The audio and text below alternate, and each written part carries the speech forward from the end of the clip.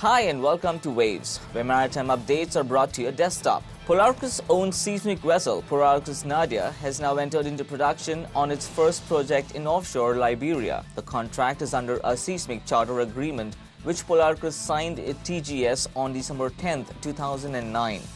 The survey is being acquired with a 10-streamer seismic array, with each streamer being 7,200 meters long, with 100-meter separations between steamers. New Orleans-based oil operator Mc Moran Exploration is alleging that an ultra-deep exploratory well on the Davy Jones prospects could be one of the largest discoveries in the Gulf of Mexico in decades. Davy Jones log results confirm our geological model and indicate that the previously identified sands in the Wilcox section on this large ultra-deep structure, encompassing 4 outer continental shelf fleece blocks, thus providing significant additional development potential which, upon confirmation, development drilling could make Davy Jones one of the largest discoveries on the shelf of the Gulf of Mexico in decades. The Oil and Gas Journal quoted Mc Moran Core Chairman James Morfett as saying, "Crew boats have come a long way since a decade ago. Even then, crew boats were already getting larger, with vessels up to 55 meters long being built for the Gulf of Mexico.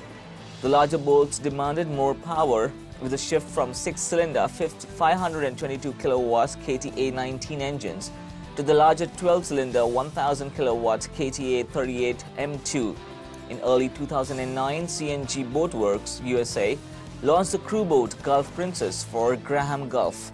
At 138 meters, the size of the vessel has not increased so much, but the level of sophistication has. That's all for the news right now. Do log back later on our website to know about more news making waves. Till then, it's goodbye from the studios.